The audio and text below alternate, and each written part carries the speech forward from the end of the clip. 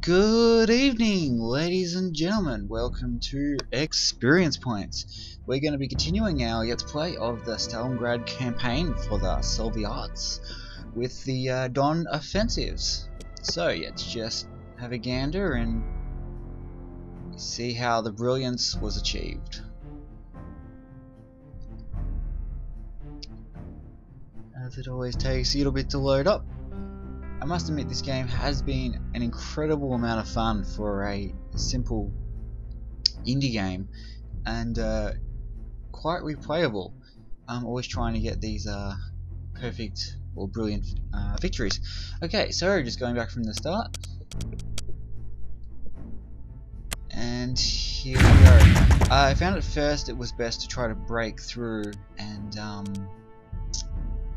push up your armor, try to get as far to these objectives. It's generally very hard to take them if they have already placed a unit on it, because you're taking it across the river. So it's just about pushing up and taking out the most defensive units, particularly this fella, because he can be quite devastating.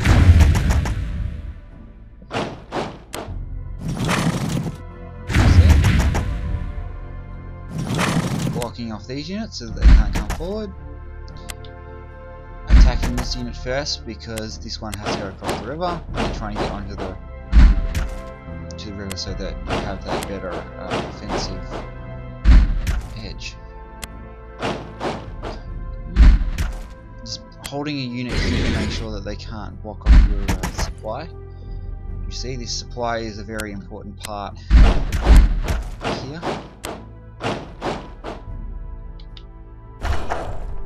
Trying to cut off their single supply source as well is very important, so we are going to just attempt to break through.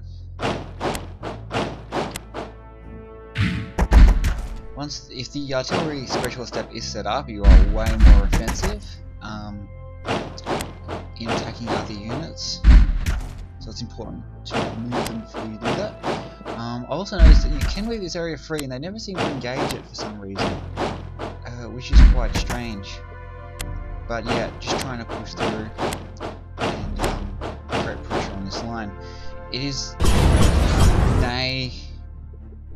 impossible to attack this to extend your supply line, so you are going to be attacking out of supply unless you use your reserve forces, but then you wouldn't be able to achieve a brilliant victory without using prestige. Yeah, so we get the counter response now. This is expected but not brilliant. This is also expected, but okay, as long as you don't have the two together, it means he has to move into two separate hexagons with your partisan ability. So they've just created a line blocking you from the resource, and it does take 2 turns of being able to supply before you can fully capitalize. And there we go. Bit of a miracle, and we're able to just assault and try to create a breakthrough.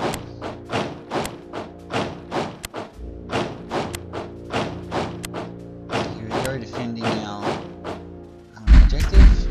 Our supply source. And also trying to push up. I like to push up from the back units if I know I'm going to be able to cause enough damage, so I can cause so I'm not neglecting these back units. I just found it better just to push up from the back.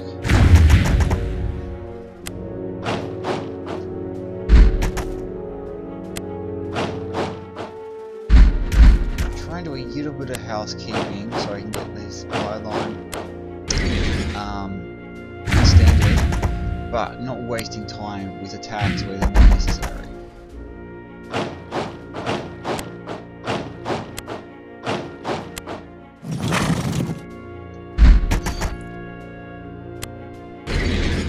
Trying to push the armor up and through. Not wasting time with these units. If they take the supply, it's perfectly fine, they can't do any damage. Again, using a partisan ability to try to push up and through. Try simple supply source. And I'm building a bridge for the point of it. There's no real reason why. Okay, they were out of supply, which was quite nice. Surprising.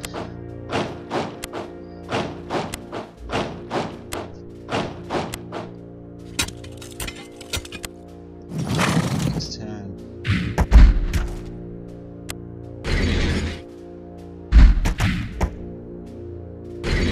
Here we go, achieving our victory. Our first point.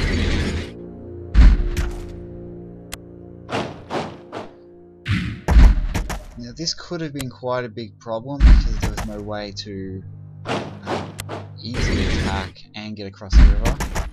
But luckily our armor was able just to take that point.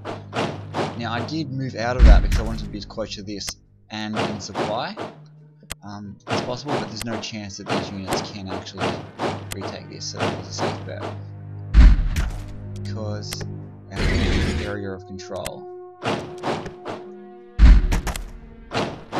Just able to simply create a line, and in the next turn they'll be completely out of supply. Unable to attack.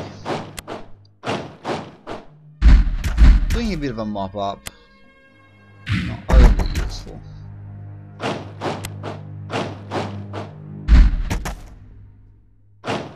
Again, just trying to target one unit so I can create a breakthrough. Though I haven't been able to successfully take their supply point, so they will all still be supplied. But since we achieved the brilliant victory, it doesn't look like it's all that important anyway. Okay, he moves out the counter, he's left himself open, so I can take it if I wanted to.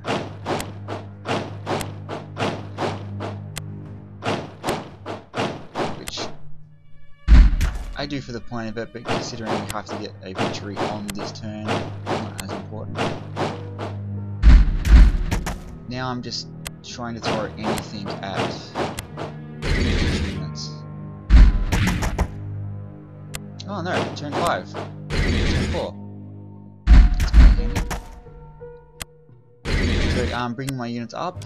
Even though it's out of supply, it doesn't matter because you can still attack with full support because none of these unit parts have been suppressed. Just moving everything up. Trying to get a bit more in territory, freedom of movement, bit of a clean up down here, because why not? Bringing our units up here, which is not really needed, but just throwing our units at here because I can. And we got a confined, which was pretty awesome. But still not able to attack. If I do move this unit, it will mean that he will come here, and I have seen that happen before. So it's always important to have a unit stationed there. Now let's just throw everything at this unit. Throw our heaviest units at it first. If I have to expand them. Ah! Huzzah! Brilliant victory. And that's how it's done. It's very important to push up and keep moving forward. Not be afraid to get out of supply when you have to, but also to keep the pressure on. If they only have, like back here, they only had one line of defense, so it's quite easy to come up from the south once you've taken these points. And these points are the hardest to get. This is where I always had to restart because I couldn't push my armor up fast enough because they would keep bringing lines of defense with their weaker units, but their weaker units still took up a turn even with overrun. So that's how it's done. Hope you've enjoyed this experience and you've gotten the point on how to get a brilliant victory here. Cheerio!